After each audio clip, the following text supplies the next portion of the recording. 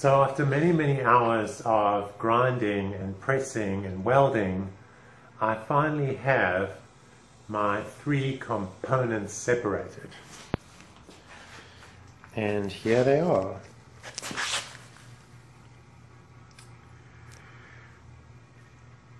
So basically the tricks to doing this is, if you look in here, you can see that I have grinded out a crater, and I'll show you the kind of action that you've got to take with an angle grinder in this video. And here you can see what was pressed out, and you can see the ridge where I have gone around in a circle with the angle grinder. So that's the first trick, is this action of actually cutting around like that with the angle grinder, until you see a very fine hairline crack. And you may have to whack on it a few times with a heavy hammer just to make that crack appear. The second trick is to weld lines on the inside. And the more you weld, the more this is going to shrink, and the easiest it's going to be to press out. If you don't weld on the inside, you will not be able to press this out with a 20-ton press, unless of course my press is not actually giving me its full 20 tons. But certainly it takes an enormous amount of force to push this out unless you weld on the inside, because obviously that shrinks the bore a little bit when you weld it. So those are the 2 tricks that you've got to know, is that it's the action of actually taking the angle grinder and actually going around like that until you get this hairline crack, whacking on it to make the crack appear, and then developing the crack all the way around. And that's step 1. And step 2 is welding on the inside. And if you do those two things, then you'll be able to press this out quite easily. But it still takes hours and hours. So now that we've measured everything, we can start cutting the tubes off.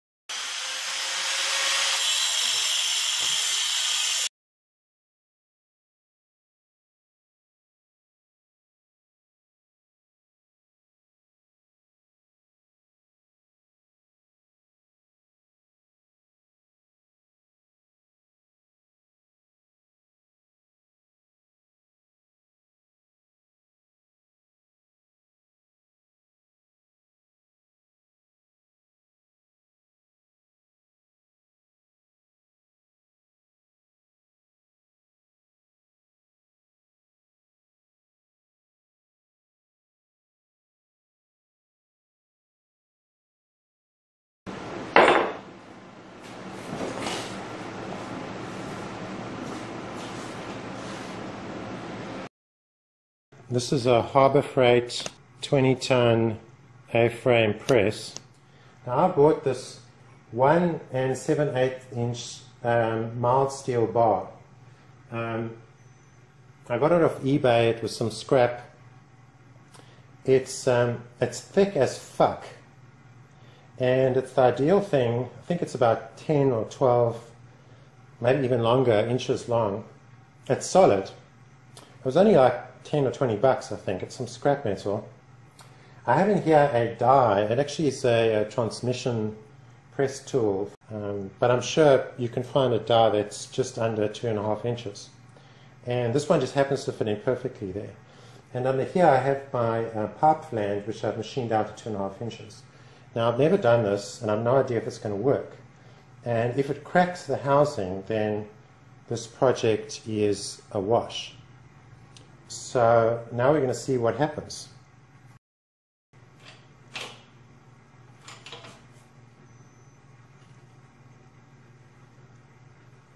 Well, it's not moving, and I'm pushing quite hard, so I'm a bit concerned now.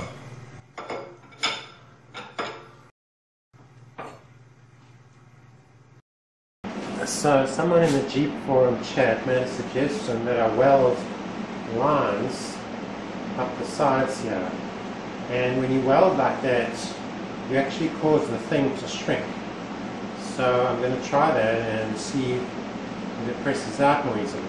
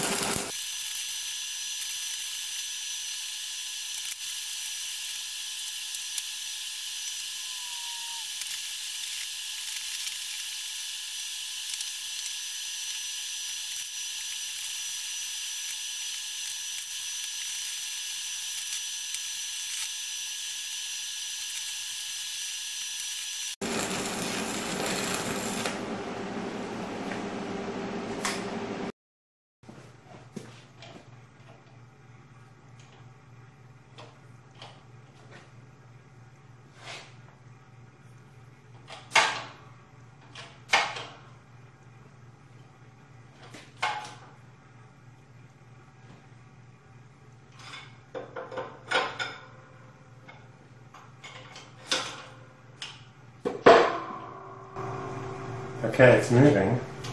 It seems to be moving quite smoothly. Okay, that's fantastic.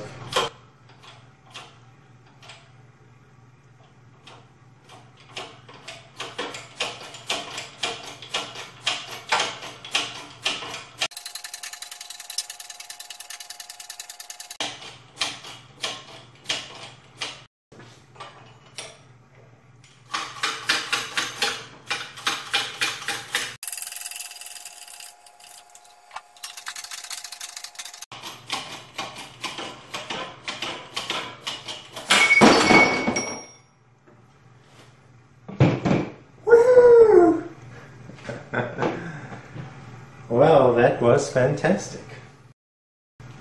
So here it is. So if you look there, you'll see this is on the driver's side, and the coil bracket is really close to the pumpkin. So some weld actually penetrated right in there, so I had to go in there with the angle grinder to really get that weld out. But it seems that I got all of it, and it pressed out really nicely. So here's the really ugly welding on the inside to try and get it to shrink a bit.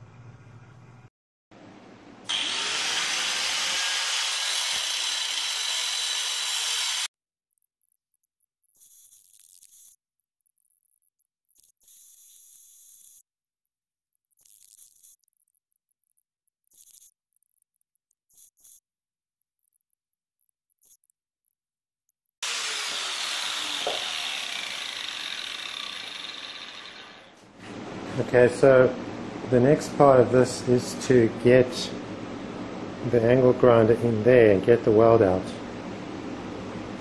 Now I was hoping to put this in the lathe, but it's too big for the lathe, so I'm going to have to do this with the angle grinder.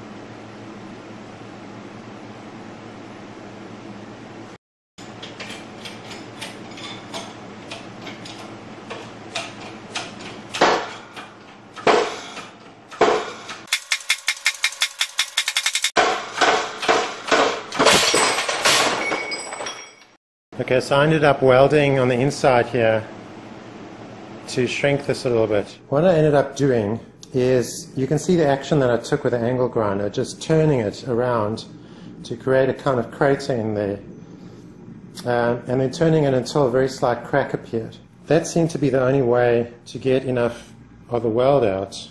This weld is very, very deep. You can see how undercut it is.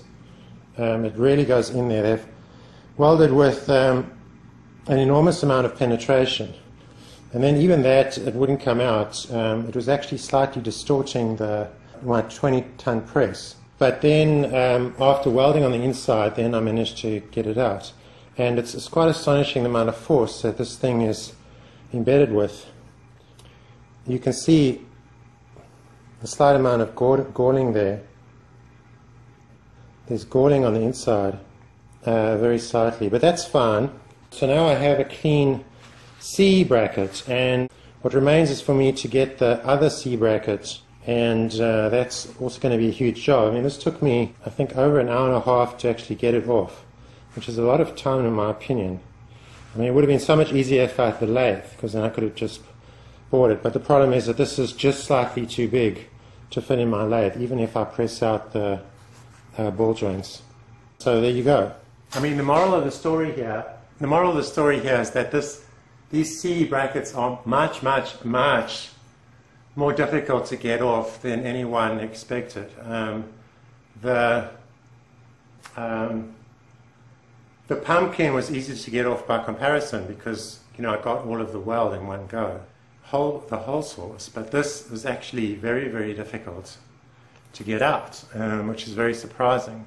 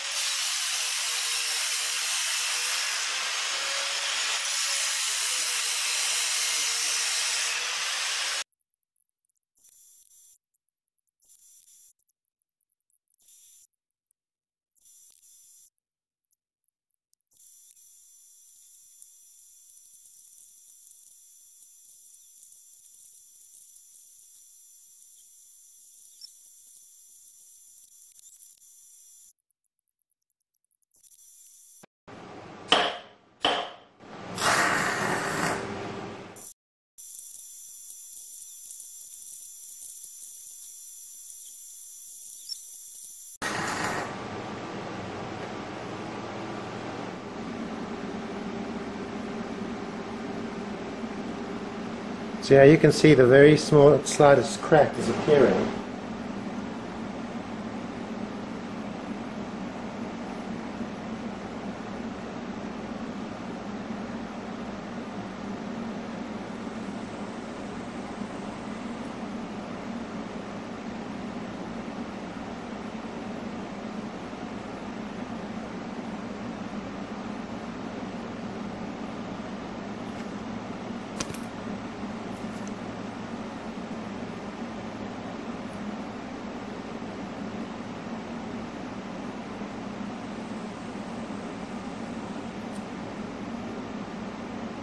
Okay, it may be too difficult to see, but there is a hairline crack there. So the idea now is to make the crack go all the way around.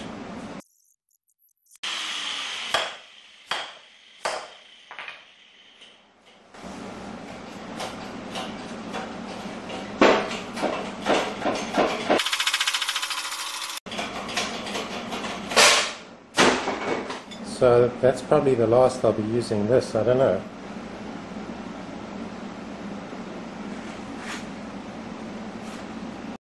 So this is a lot of work to get 3 parts, 1, 2, 3,